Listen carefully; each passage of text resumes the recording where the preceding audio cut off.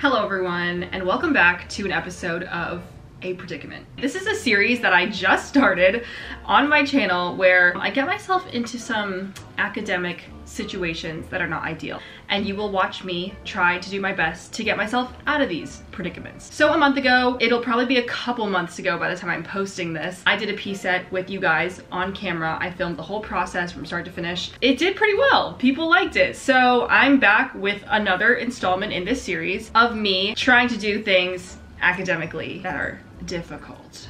Challenging, if you will. So today, what do I have for you all? Well, I have a class called Modern China that I'm in. I took this class in the hopes that I would connect more with my culture, but what I actually do is sit in the back of the class on my computer and I play the Wordle, and the Dordle, and the Quordle, and the Octordle, and the Sidordle, and the Semantle. In other words, I don't pay attention or learn anything. I thought it was okay because our only assignments in this class are to like do readings and then like write discussion posts. So I was like, I don't need to pay attention in class as long as I do the assignments. Wrong, we have a midterm. I did not know that. I didn't know that until a couple weeks ago when the professor uploaded the study guide, and I freaked out because I was unfamiliar with every single term on there. Now, did I do anything about it? No, but I will start to today, and it is gonna be fun. Oh boy, it's gonna be so fun. So today's Wednesday. The test is 1 week from today, and I think that's enough time for me to familiarize myself with the entire modern history of China, but if it's not, we'll find out. I think today what I'm gonna start doing is putting my big, large study guide together, and that was something that I was gonna start to do over the weekend, but then I accidentally went to Las Vegas to go see BTS, so that kind of like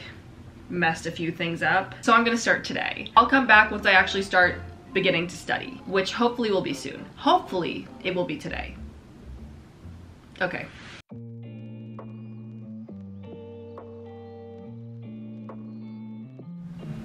Okay, it's actually the next day. I don't know how that happened, but I have the study guide here and I'll go through it with you guys. We have key terms to identify, key events to like put in chronological order, and then key readings to identify and explain the context of. So I have a list of like all the terms to review and all the readings to review. And as long as I know enough about those things, I think I will be okay.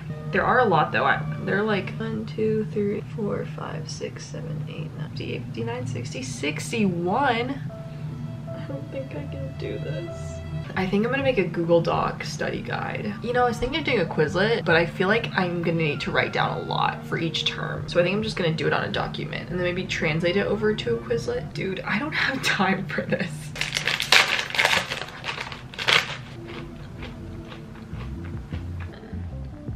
Li Zicheng. Who the fuck is that?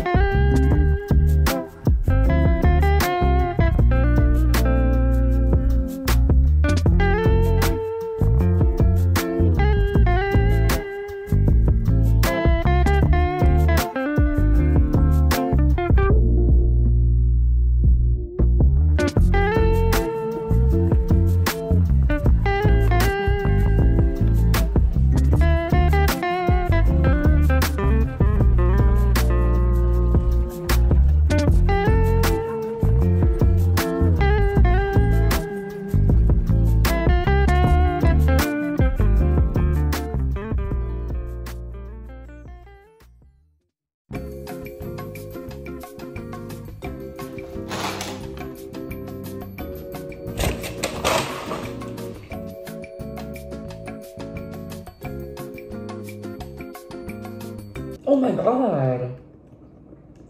Chinese armies intentionally exterminated at least 180,000 Zungars.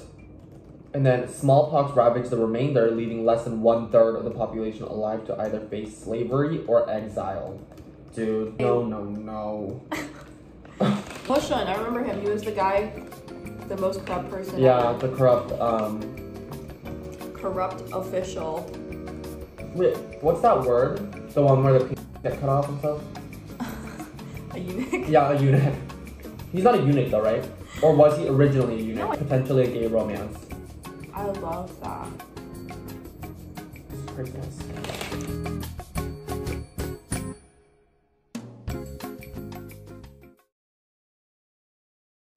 Okay everyone, so today is Sunday. It's Easter actually. I'm gonna be so honest. I have not been doing as well on this front as I would have hoped. And it is completely my fault. I have a lot of other work to do, and just somehow, even though this is a midterm, it has fallen to like the bottom of my priority list. I don't know. I like obviously want to do well. I don't want to do badly because no one does, but I just can't. Like the effort to outcome ratio here is just like really high. So like for each significant amount of effort I put in, I only get a marginally better outcome, and that is discouraging to say the least. But I have a system. I have a system. Let me show you.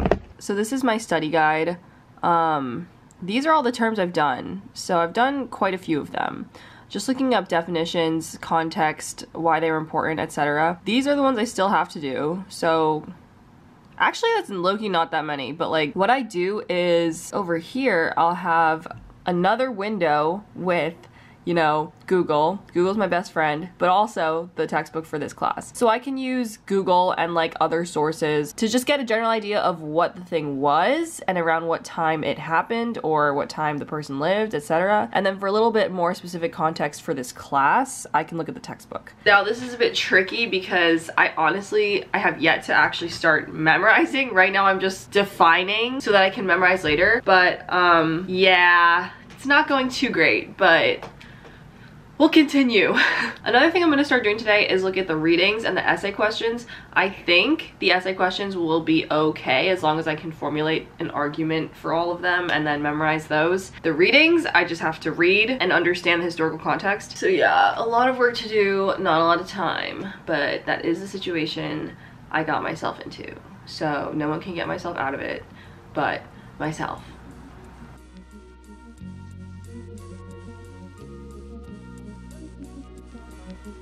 So a lot of what I'm doing right now is just like looking at the terms and finding what they are, because the first thing to know is like facts about these terms. For example, if I'm looking at a historical event, I need to know what it was generally, when it happened, you know, how does it fit into the timeline of things. But sometimes there are more subjective answers that are harder to find out online. So a resource that I like to use is Brainly, which is also the sponsor of today's video. So Brainly is basically like a homework helper. It's a community of teachers and experts on certain subjects that provide answers for students' homework questions. So for example, if I'm looking at something about the Cultural Revolution, right? I want to know what the impacts were. Well.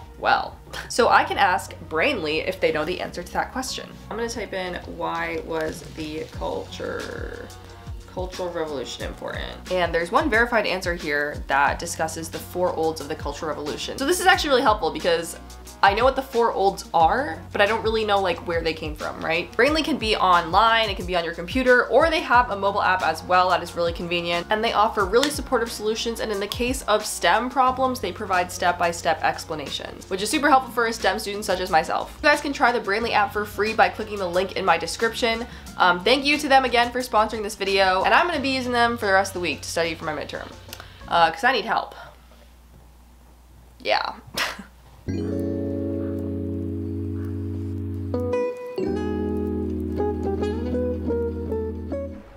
Guys, it's Monday afternoon and I just took a nap. I worked on shit on Saturday and all day Sunday, and so I convinced myself that I could have fun on Monday and then do work in the afternoon. But now it's the afternoon and I do not want to do anything. Where am I on this? I've done all the readings. I'm almost through the key terms and I just have to make an essay argument that's coherent enough that I can write 5 paragraphs about it. That's all I need to do. So in theory today, if I can finish my key terms and do the essay argument, then I can just review for the next 2 days and I'll be good. I don't think that's gonna happen because I know myself and I'm a lazy piece of shit. I woke up from this nap and it's one of those naps where you wake up and you're like, where in the world am I? What year is it? Like, you know? And I just wanted to go back to sleep so bad. But now I think I've like kind of woken myself up, but now I just feel like shit. Do work, do work, do work. I don't want to. I'll check in with you guys later.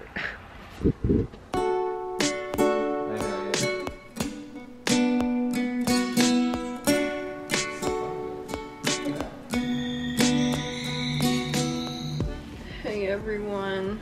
Another day, another sleigh. Today's Tuesday, which is the day before my test. Guys, I've been doing shit, I'm not gonna lie. But last night I finished the key terms. I did. I was actually really proud of myself.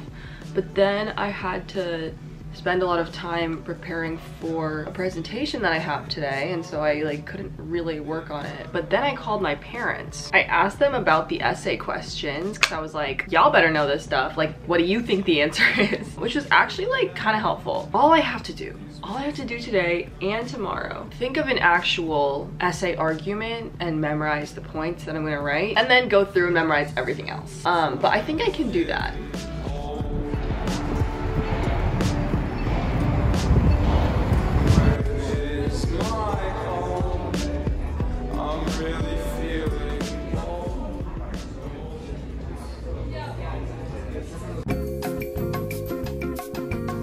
Yuan Shikai is the first president of China. I made that up. Yeah. Is he? Oh, I know, I know. He worked for the Qing. Here, he's a general under the Qing. Then they got rid of him. Then, after all the uprisings, they asked for him to come back. And then he did come back, but then he coerced the emperor to abdicate, so he effectively ended the Qing dynasty. Yeah, he did. Yes. Liu Shaoqi. Was he the guy who was in cahoots with Deng Xiaoping? The Great Leap Forward. Was the second 5-year plan. And that was... disastrous failure. Famine. Yes. Yes.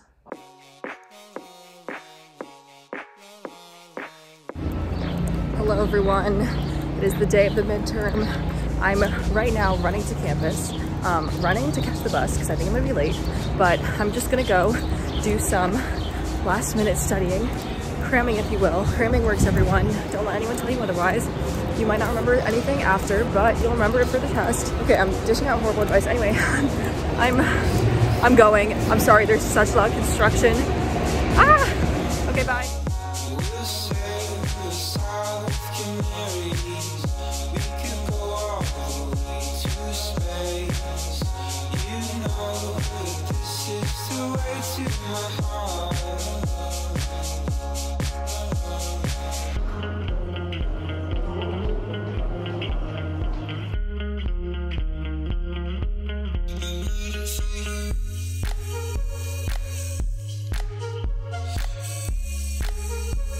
How do you feel? So ready. So ready? I'm a historian. Okay.